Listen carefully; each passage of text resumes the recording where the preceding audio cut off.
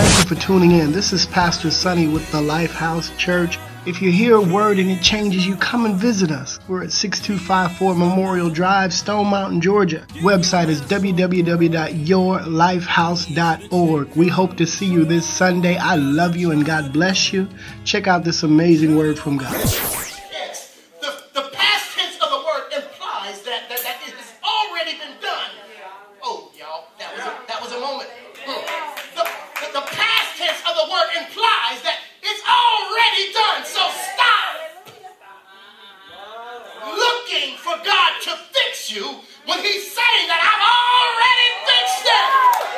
I've already freed you. All you have to do is walk in my newness. Allow me to inhabit you, and I will give you a freedom like never before. Lord, I just can't seem to beat this situation. I fixed it. I freed you already. The chains that you're wearing, you put on.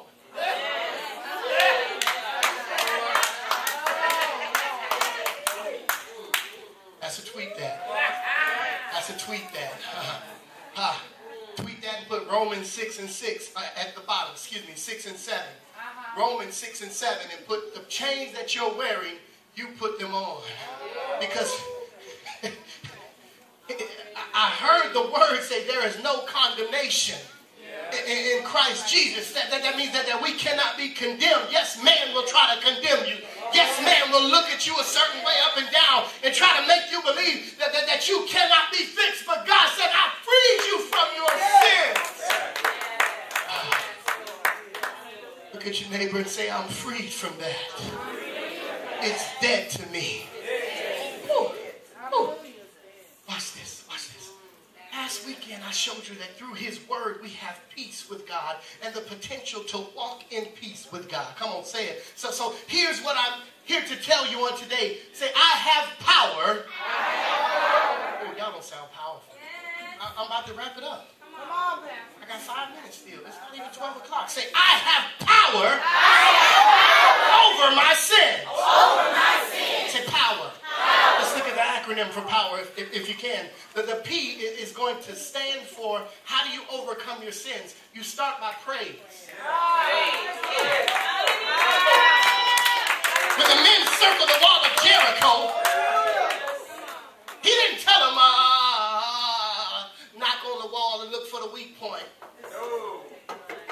So you see him going around, not there, not there. No, he says circle the wall 7 times. And then on the 7th time, make a glorious noise. And, you got to pray some of your walls down. You got to pray some of your situations off. You know, sometimes when me and the wife are in the house, you look at me like, what? You know, when we about to have relations, and praise and worship music comes on, you know, that doesn't set the atmosphere for that because it changes something in the atmosphere. Are you hearing me? Come on, we relate. We're married. We can do that. Can I get an amen? Y'all sold. That's what married folk do. Can I get an amen? That wasn't... Can we get PG-13? That's okay. Can we get a PG-13 version of PG? That was G-rated. Come on, y'all. Come on, amen. I'm married to her. This is my wife. We're in good relations. Can I get an amen? But praise and worship music sets a whole different atmosphere. I wonder if somebody was at your house who you were courting with and you knew should not be taking you to a certain place in your life if you put some praise and worship music on. You know, then they open up their phone and put on some turn out the lights and light a candle. You put Jesus is on the main line. Tell him what you want. Call him up. Call him up. Tell him what you want. Call him up. Call him up. Tell him what you want. You just call him up and tell him what you want. Oh, that's going to change the whole atmosphere. Look at it. They ain't ready to shout. No. You just ready for something else.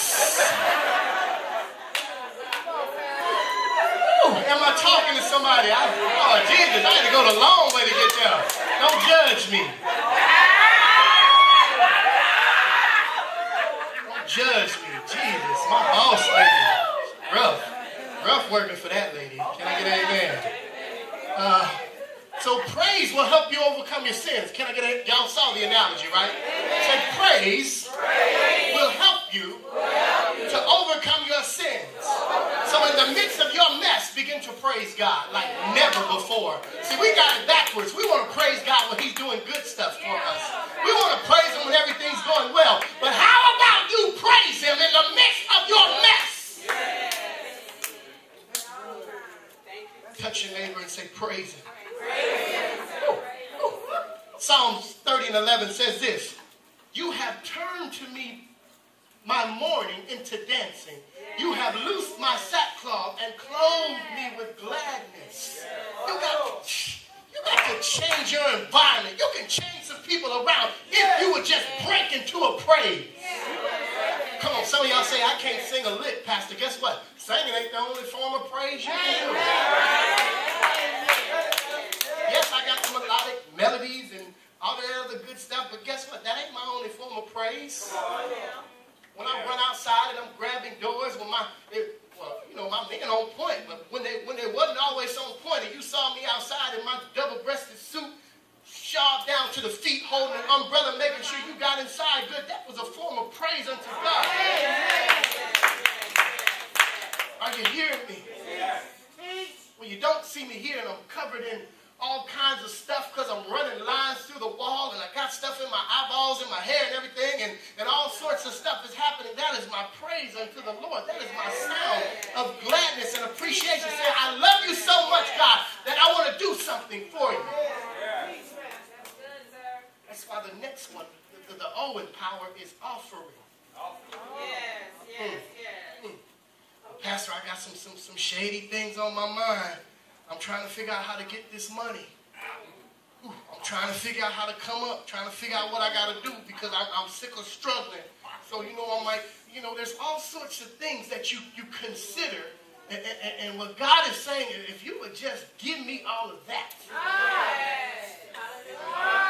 If you would just make a sacrificial offering to me, I will free you from the bondage of your finances. If you would pay your tithes and your offering, you wouldn't be so worried about your money because you made a signed deal with me where I'm telling you that as you give unto me, I will open up the windows of heaven and pour out a blessing that you may not have room enough to receive. Now, it may not come when you want it, but every time you need it, God will show up on your behalf.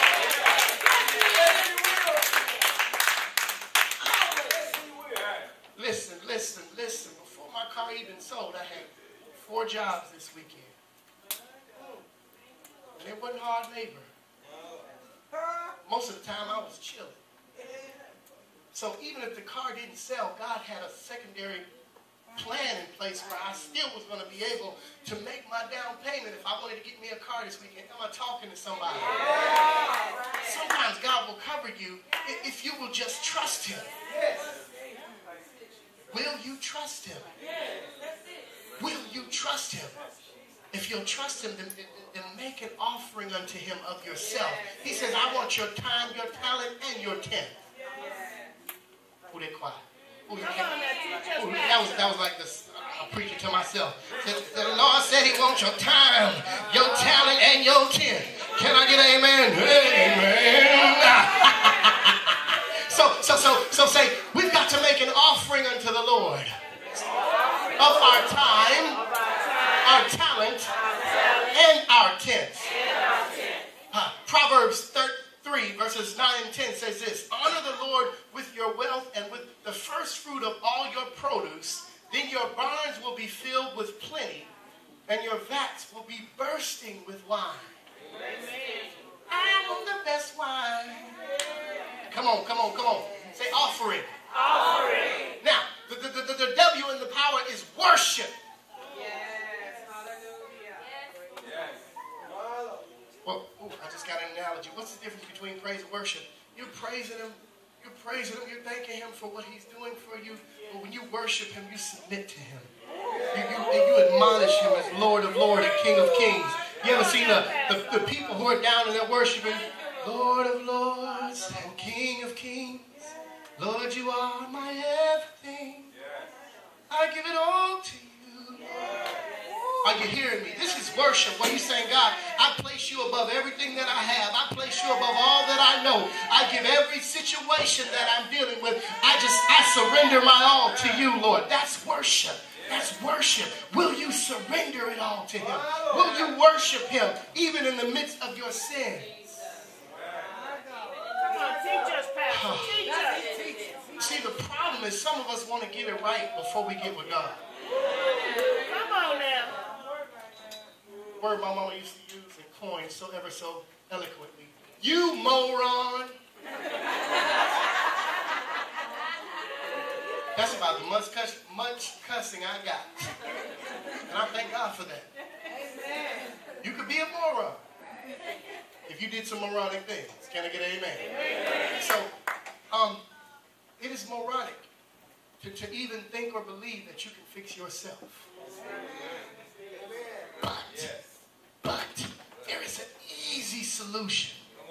If we will take on the love of Jesus Christ and the sacrifice that he has made and let him fix us and die to ourselves daily, our sinful nature daily, the stuff we go through daily, then can we come into his grace and he can fully use us. Amen. Are you with me? Say worship. Romans 12:1 says this, I appeal to you therefore, brothers, by the mercy of God, to present your bodies as a living sacrifice, holy and acceptable unto God, which is your spiritual worship. Are you hearing me? Look at your neighbor and say worship. The E stands for exaltation. Ooh, what does it mean to exalt? It's a noun. It means a feeling or state of extreme happiness, elation, joy, rapture, happiness, delight, gladness, ecstasy.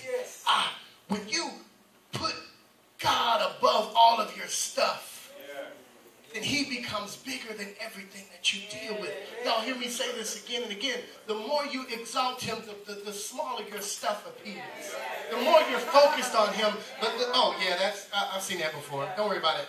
Yeah, it's a fire, but he's got it. Are you hearing me? See, some of y'all, when problems come in, you're like, oh, woe is me. Oh, Jesus, help me. Help me fix this, Lord. I can't take it. Oh, I ain't going to make it. I don't know how. Oh, thank you, God. Appreciate you. He fixes it and you're back on the life. Then the next situation comes, oh, woe is me, help me, Jesus, I don't know how I'm going to make it. Oh, girl, did you know I was going through? Did you see this? You know how this happened? Blah, blah, blah, blah, blah. And you're going through so much stuff on top of your stuff. Because you exalted your issues versus exalting God. Come on. Somebody know what I'm talking about. Somebody see that phone call coming through and you be like, do I really want to answer this when I already know what he or she going to be talking about? Was the grace in you? Hello? Girl, how you doing? Why you dragging? Why you dragging? Why you so down and out? Oh, no. I just don't know. Yes, you do know how you're going to make it. You reading the same Bible I read. Can I give you a little bit of encouragement? I'm going to exalt my Heavenly Father even in a place of sadness. Even when I'm going through, I'm still going to lift him up. And by lifting him up, I am drawing closer to him and focusing on him. And I have a little hard time looking back at that stuff. Are you hearing me? Say, exalt him. Who play me some song? We're coming up on the last one, right? And the R stands for repent. Because the word did not say, listen to my self-righteous and indignant folk. Don't get it messed up. I was going to say get it twisted, but I'm trying to be multicultural. Don't get it messed up. Listen to me as I say this. There's not a single person in this room who is without sin. Who shall not fall once or twice in their life, or maybe again and again. It's okay.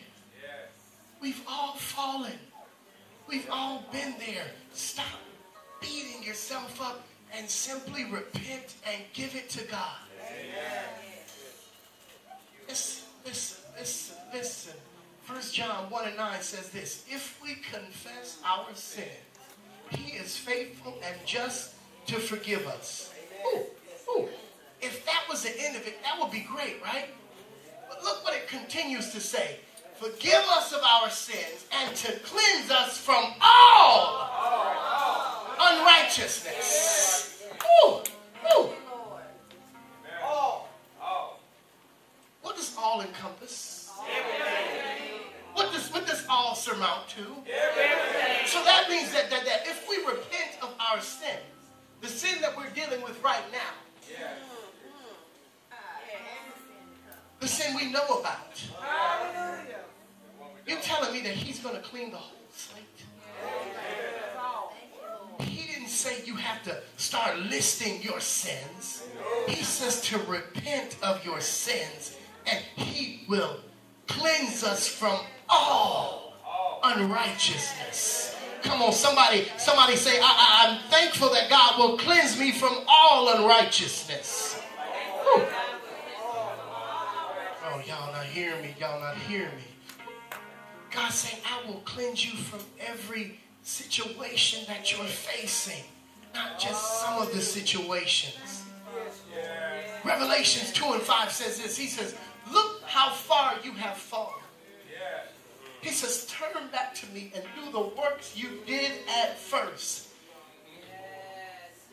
To repent means to turn. To repent means to turn. It means to turn that thing around. We've got to look at your neighbor and say, I am turning it around. No, you're not saying it like you mean it. Stand on your feet if you're willing and tell your neighbor with all power and that God has given you, say, I'm turning it around. Say, I'm done dealing with my yesterday. I'm done dealing with the sins of my today. I'm turning it around. You've got to turn it around. We've got to remember how good God was to us, how much he's done for us, and we've got to return back to his glory. Power. Say praise. Offering. Worship. Exaltation. And repentance. Gives us the power to overcome sins. Say praise. Offering. Worship. Exaltation. And repentance. Gives us the power to overcome sins. So with all of those things, knowing that God is going to kill your sin, say, I'm done with that. No, you got to say it like you mean it. Say, I'm done with that. But here's the problem. What is that for you? Amen. We all ain't sharing the same thing. You know what that thing is in your life that's trying to kill you. You know what that thing is that's trying to ruin your marriage. You know what that thing is that's trying to derail your progress. You know what that thing is that's trying to keep you from making good grades, babies. You know what that thing is that is trying to hold you back. It's trying to make you into a liar, trying to make you into a cheater, trying to make you into a thief, trying to make you into all of these different things that God never called you to be. You know what that thing is. That could be your cousin. That could be your best friend. That could be the TV channel you just happen to so breezingly turn to ever so often, or that episode that's pulling you into pornography and sinful living. Whatever that thing is for your life, you got to declare it in this atmosphere and say, I'm free from that. Do you want to be free? Do you want to be free from your sin?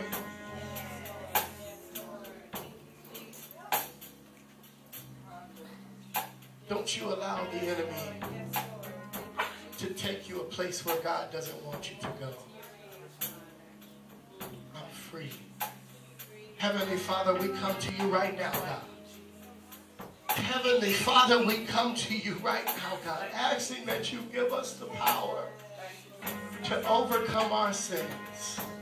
God, when we see the sins coming and stirring up in our spirits, we're going to praise you like never before. We're going to offer ourselves up to you like never before. We're going to worship you like never before. We're going to exalt you like never before. And we're going to repent if we fall. We're not going to waddle in our sins, God. We're not going to stay there. We're not going to beat ourselves up and make ourselves feel like we don't deserve your grace because you give it to us freely, God. The Band-Aid is there. We're not going to take advantage of it, God, but we recognize that when we fall,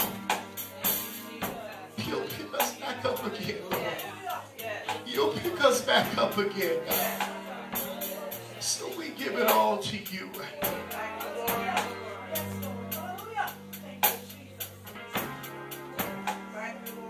We want to be free, Lord.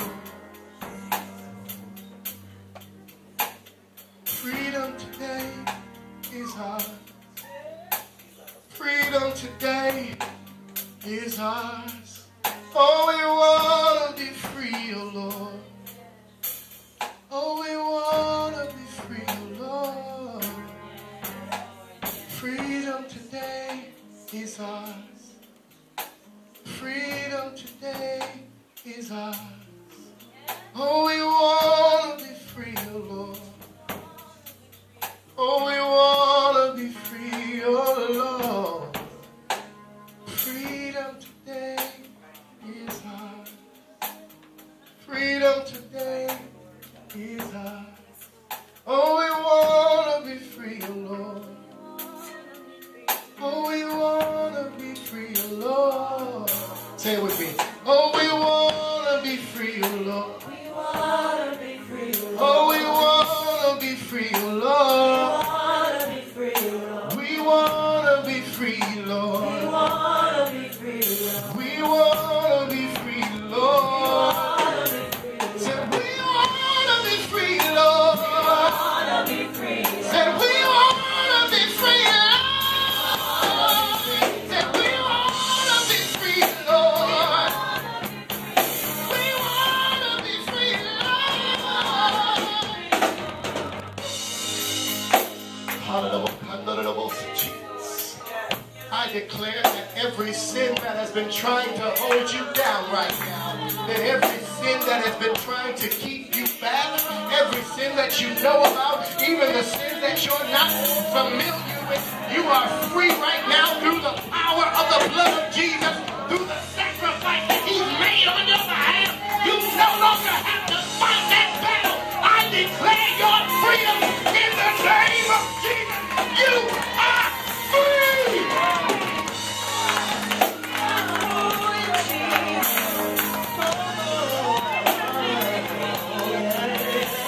Tell your neighbor, say, I'm free.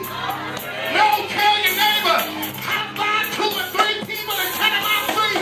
Say, I'm free from that. I'm free from that. I'm free from that. I no longer have to be bound to the sin of my past. I'm free.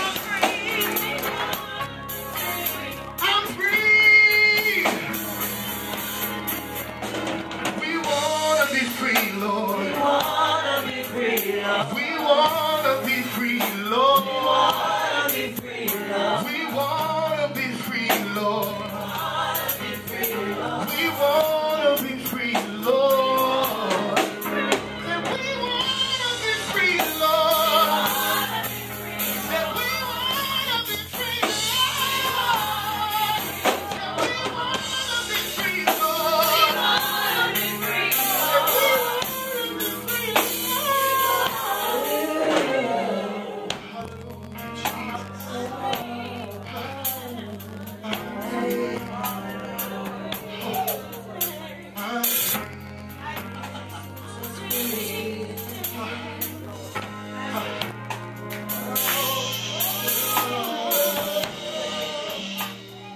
There are some people in this room, and I'm not saying that there might be. You are standing at a crossroad. Close your eyes, if you will. Close your eyes. While y'all sit and stand with me, if you will. You are standing standing at a crossroads. Stand on your feet if you will. You are standing at a crossroad, and you're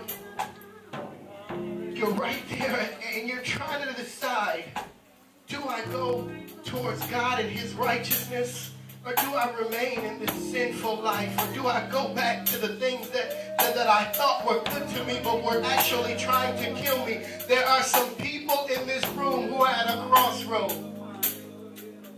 and you're ready to go in the right direction. Make your way to this altar right now. We want to pray with you. Come from wherever you are. Tell your neighbors to make room for you. Come from wherever you are. Say, I've got to get this right with God. Don't slow down. Get to the altar right now. Now is the time to shake that sin cloud off your life. I'm done dealing with my situations. I'm done dealing with these issues. I'm at a crossroad, and I'm deciding on today that I'm going to be free from my stuff. Make your way to this altar. They're not by themselves. Make your way. Say, I don't want to walk by myself, Pastor. Grab the hand of your neighbor and they will walk with you. I'm done dealing with my sinful natures. I'm done letting this thing wreak havoc over my life. I'm going to be free on today.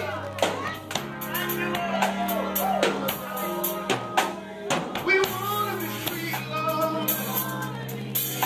We want to be free, Lord. We want to be free, Lord. We want to be free, Lord. Hallelujah. Come to the most, Jesus. Hallelujah. If you have a prayer language, begin to speak in it right now. We're casting down sins. We're breaking generational curses. We're removing issues over lives right now in the name of Jesus. Molestation, abuse, situation, whatever is trying to keep you back. The devil is alive. He is evicted, Satan. You don't have any time. Your eviction notice has been served. You may leave the building in the name of Jesus.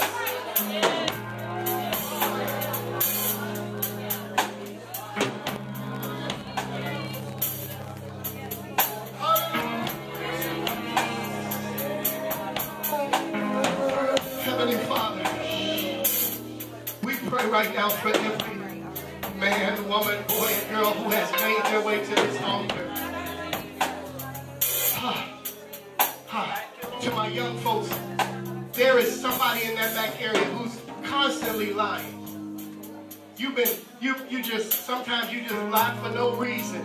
And you don't understand why it is, and it seems fun to you. But we want to break that cycle right now in your life. If that's you, make your way to this altar, my young folks. Say, Pastor, I'm just tinkering with this thing. I don't even know what it means.